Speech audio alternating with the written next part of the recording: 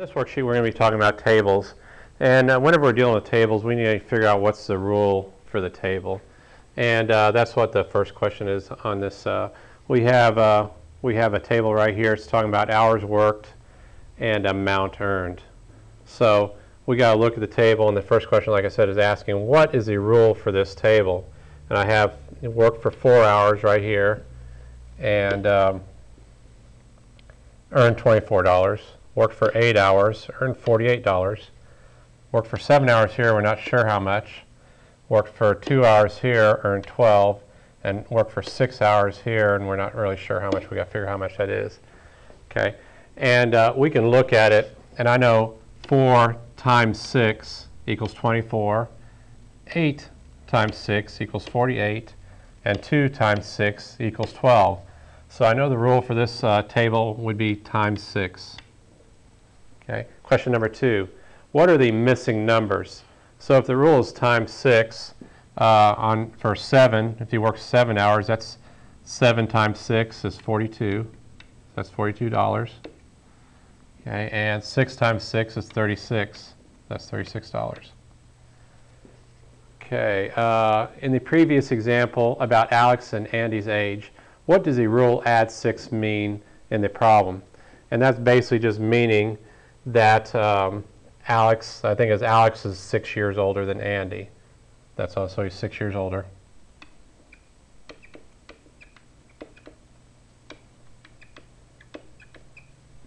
Okay, question number 4.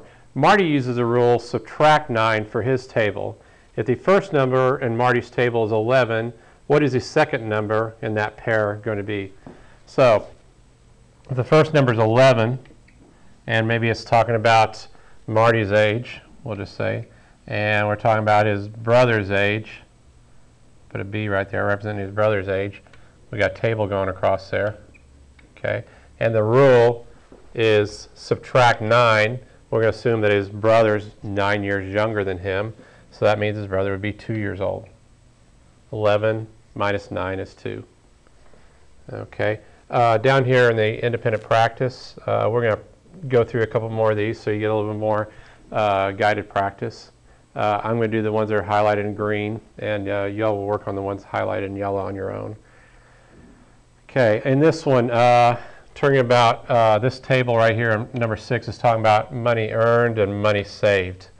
Okay, and I have earned $14 and saved 7, earned $18 and saved 9, earned $12, I figure out how much he saved there, earned $16, figure out how much he saved there, and right here he earned $8 and he saved 4. Okay, I know it looks like he saves half his money, and half is dividing by 2. So 14 divided by 2 equals 7. 18 divided by 2 equals 9. And 8 divided by 2 equals 4. So it is divide by 2. I'm going to write my rule down here at the bottom. The rule for this table is divide by 2. Or in this case, he saves half his money. So 12 divided by 2 is 6, and 16 divided by 2 is 8. Basically half of his money he saves. Okay, in problem number 8, it's talking about numbers of chairs and numbers of legs. We'll look at it. We got 3 and 12, 3 chairs, 12 legs, 2 chairs, 8 legs, 5 chairs, 20 legs, 7 chairs, don't know how many legs, and then we don't know how many chairs, but we know how many legs. So most chairs have 4 legs. Let's try that. So 3 times 4 is 12. 2 times 4 equals 8. 5 times 4 equals 20. So let's go ahead and try to put in. So 7 times 4 equals 28. And on this one right here, we know how many legs. So if we're going the opposite way, if we're going this way, try and go this way, you're just going to do the inverse operation. So instead of multiplying by 4, we'll divide this by 4. And 36 divided by 4 is 9. So that's 9 chairs, has 36 legs. So we'll double check it. 9 times 4 does equal 36. Okay, let's look at the next page.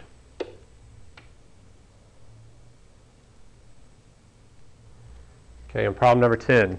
The table shows the age of the velvet mesquite tree and this cactus plant at a garden. Okay, when the velvet mesquite tree was 48 years old, how old was the cactus? Okay, so we got a table here, and tables help us figure this information out. Okay, and it's pretty. This one helps quite a bit.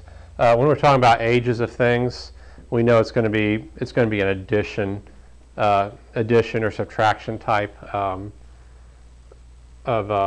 rule. So if the mesquite tree is 1 year old and the cactus is 36 years old, the difference in their age is going to be minus 35. Minus 35. Or, I'm sorry, plus 35. Plus 35, going from the velvet mesquite tree to the cactus. So, plus 35. We'll work it out just to be sure, since it's a little bit larger number. Maybe we can't work this out in our head. So that's 35 plus 15. 5 plus 5 is 10. Then we have 3 plus 2 is 5. 50. So that does equal 50. Plus 35.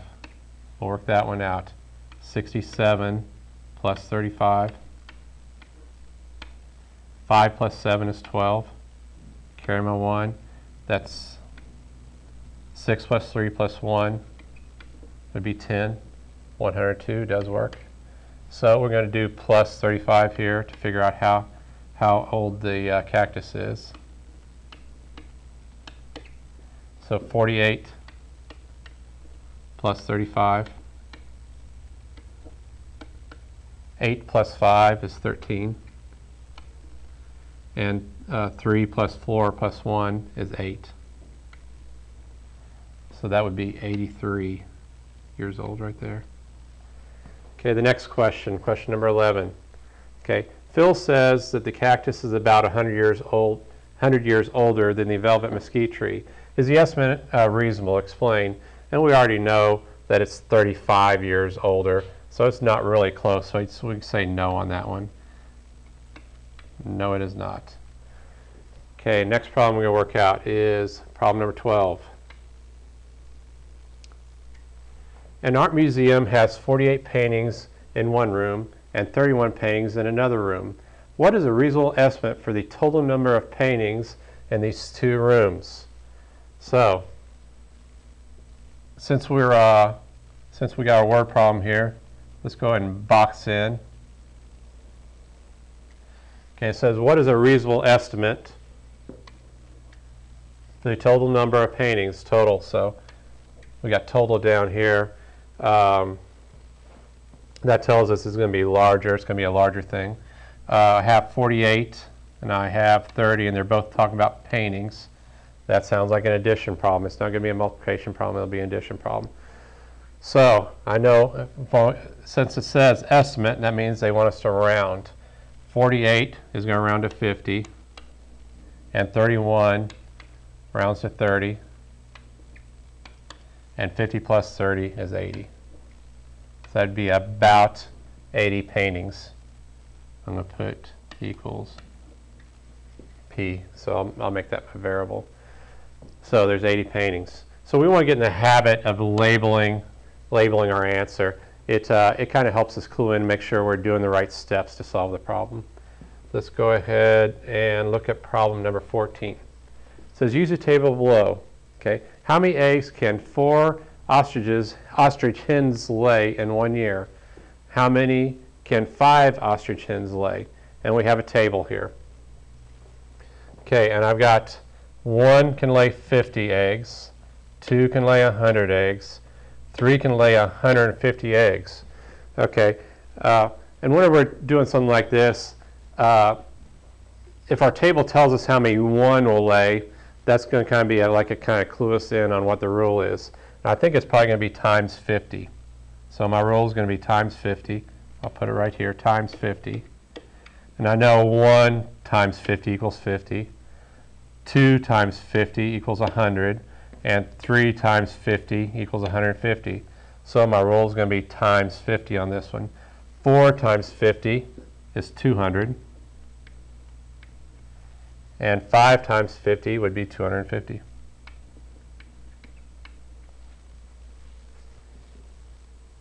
Problem number 16. Okay, the table shows the number of baskets that Betty needs for different numbers of apples. She wants to put an equal number of apples in each basket. How many baskets does Betty need for 56 apples? So we'll go ahead and look at this. Okay, for 28 apples, she needs 4 baskets. 56, we're trying to figure out that one, so we don't know how many baskets she's going to need for that. For 7 apples, she needs 1 basket. For 21 apples, she needs 3 baskets. And for 14 apples, she needs 2 baskets. So I'm pretty sure I know what the rule is, because we can see right here on this one, she needs 7 for one basket, 7 apple, or she needs 1 basket for 7 apples. So that's a divide by 7 rule. You divide by 7, and we'll check it. 28 divided by 7 is 4, or 4 times 7 equals 28. We'll go ahead and do this one. 56 divided by 7 would be 8, because 8 times 7 is 56. We already know that 7 divided by 7 would be 1. 21 divided by 7 is 3, because 3 times 7 is 21. And 14 divided by 7 is 2, because 2 times 7 is 14. So that tells us that she's going to need 8 baskets to do this.